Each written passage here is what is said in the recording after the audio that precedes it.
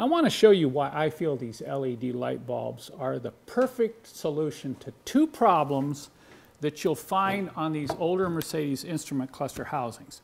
Number one is reduction of heat. The old bulbs can get really hot, and as you can see here in this W123 cluster housing, they'll get in there and heat up and melt as plastic where the bulb sits, and it'll get so bad that you'll lose the intensity of your dash lights.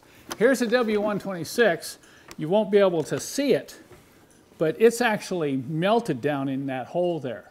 So when that area melts, it's going to really diminish the intensity of your lights, because on a lot of these, there's a light tube and the light is transmitted, and when that gets deformed, there goes your dash light. So if you're having really weak dash lights, then that's a big problem. The other thing is just the sheer brightness of these bulbs. They're so much brighter, they run cool, and the intensity of lighting, particularly in these W123s that transmit the light all the way up here and then reflect it back down on the instruments, is a huge improvement.